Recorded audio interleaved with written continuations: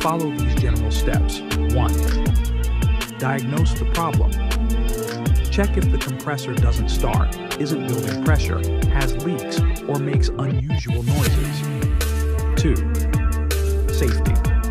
First, turn off and unplug the compressor. Release any built-up pressure from the tank. 3. Common issues and solutions. Compressor won't start. Check the power source and fuse.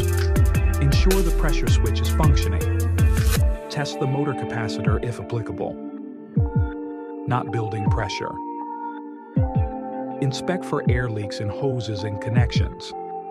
Check the intake filter for clogs. Look at the pressure relief valve for proper operation. Air leaks. Use soapy water to detect leaks at joints and connections. Tighten fittings or replace faulty parts like valves or seals. Unusual noises. Check for loose parts or fasteners. Inspect the motor and pump for wear or damage. Maintenance tips.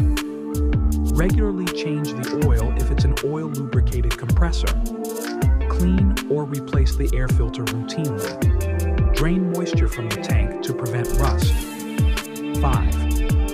Consult the manual. Refer to the manufacturer's manual for specific troubleshooting and part replacement information. If the issue persists or you're unsure, consider consulting a professional technician for more complex repairs.